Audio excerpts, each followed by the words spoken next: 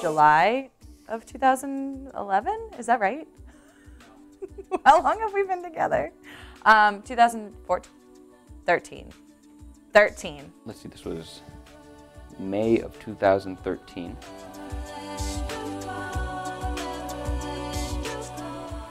Well, I don't really know. This is like the first time I've really spent any time with them, so. Sound Off started when a group of girls who used to sing together, I was one of them. With girls, a bunch of girls that got together and decided that we wanted to make a co-ed group. Let's start a group. This sounds like a lot of fun. To be honest, at the beginning, I was a bit skeptical about the whole thing. And so one at a time, we just auditioned guys, they started joining. And started bringing in guys, it became co-ed, you know, one at a time until now we've got a pretty much even ratio. That was 2 years ago, I think. So we auditioned boys and then we got Brendan. So I was the first guy to join, and then we just took it off from there, and then we just kept having auditions to try and get more guys in the group. One guy after another, and it just kind of all worked. And it's been incredible. Everyone just fits really well together. It turned out to be something pretty spectacular. Music for me is my life. Music is the one thing that gets me up in the morning. Music is what I've devoted myself to. For me, I've had so many wonderful experiences. I've made incredible friends. And I know for a fact that this is just going to be a growing journey for me. It's every day I'm going to learn something new. I know this is really cheesy, but music means everything to me. It's my profession and the most easy way for me to express myself. A lot. Music is a huge part of who I am. It always has been and always will be. Not only improve myself, but along the way I want to be able to share and help others that want to get into the music. So singing is always something I can do whenever, wherever we're meant to be together. I'm just kidding.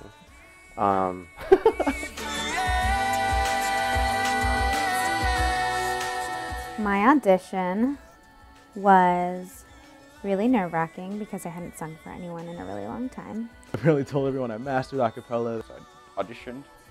They seemed to like me, and I was like, great.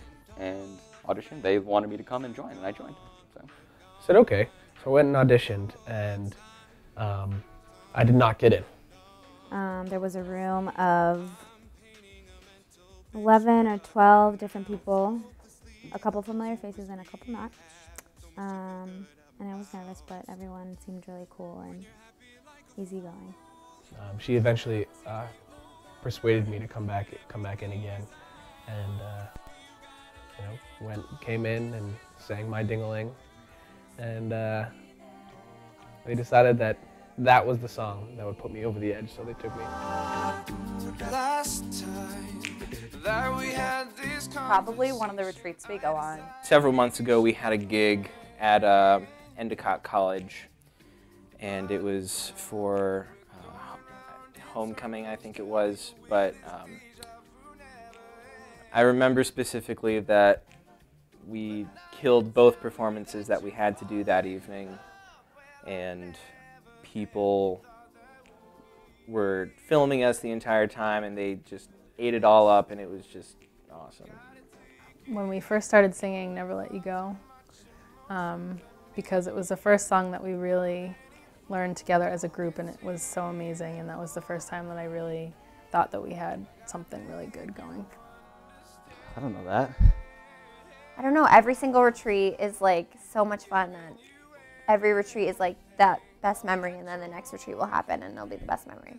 When we opened for rockapella, I've been a big fan of acapella music and rockapella since they were doing the Carmen Sandiego theme song in the 90s, and so that was really special.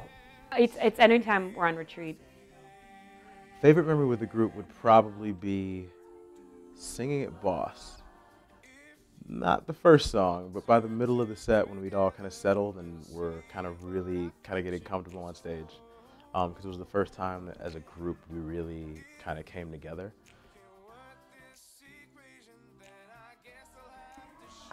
Kevin, his like passion for like just teaching music, and when he gets like really involved in it, makes me so happy because he loves it so much. Kevin says, "Yay!" all the time. Kevin is just so optimistic about everything. You'll never catch him in a bad mood. John's face is when he beatboxes. John is an incredibly talented beatboxer and singer and just an all-around great guy. I really, really love spending time with him. Diana, cute, prancing around, you know, just kind of like bubbly and... She does. Diana has this little yodel thing that she does, like the any song we start singing, I'm on fire. Eileen is like that to some degree too. She's very, you know, personable, lights up a room. Very humble, very kind, generous girl. Beautiful voice.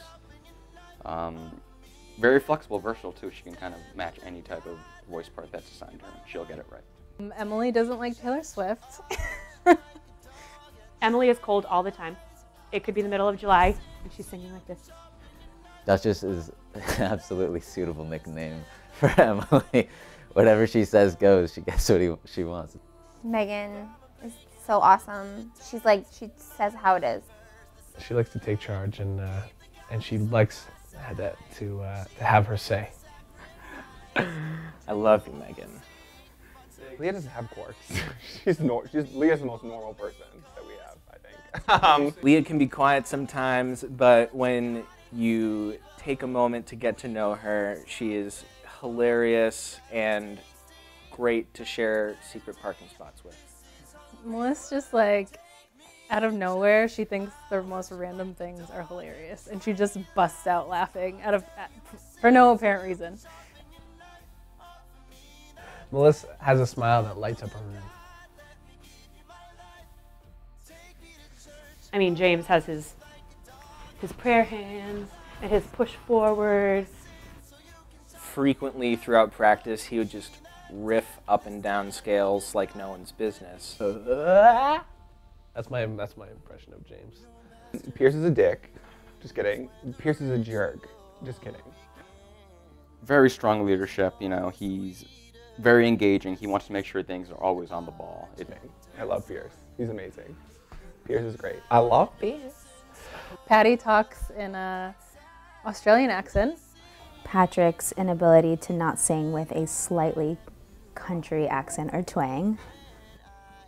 Patty screams a lot, just in general.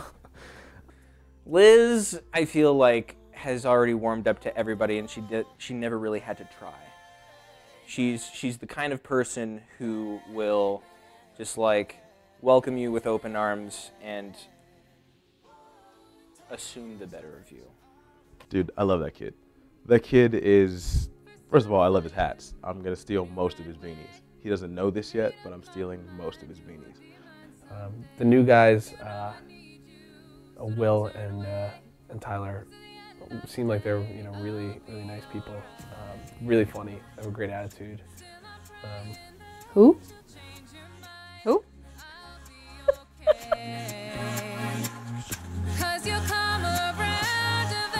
Well, it's changed my life in a couple ways. I would say being able to sing every week with an incredibly group of talented people. I just feel so lucky. It's my getaway from life. It's a time when I get to go hang out with people that I love to hang out with and make great music. At this point, I don't know, dude. Sound Off it's my social life and it's also my outlet. It's where I go every single week to do exactly what I love. Sound Off is pretty much everything in my like social life now, like all of my friends, my best friends for sure. And just sing and be like friends with everyone, which is awesome. Like a group of friends who are supportive and amazing. Oh, God. John. John. John.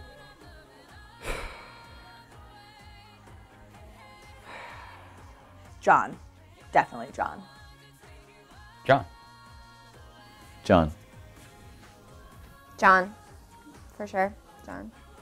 John.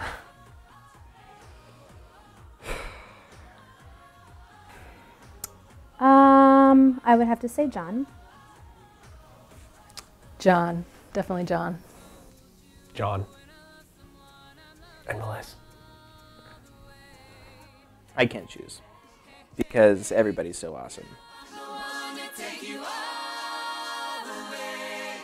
I'm really excited about our show in February. I'm really excited about releasing our EP, and recording has been really fun.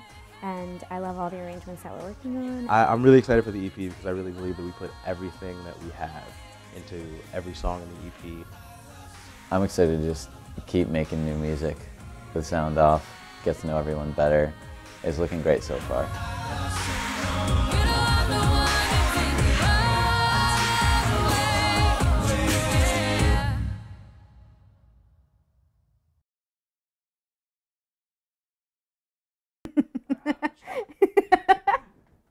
I'm supposed to look at you?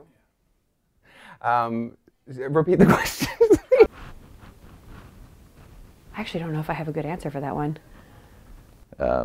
That's not true at all. I don't know why I'm saying that. I hate doing recorded things.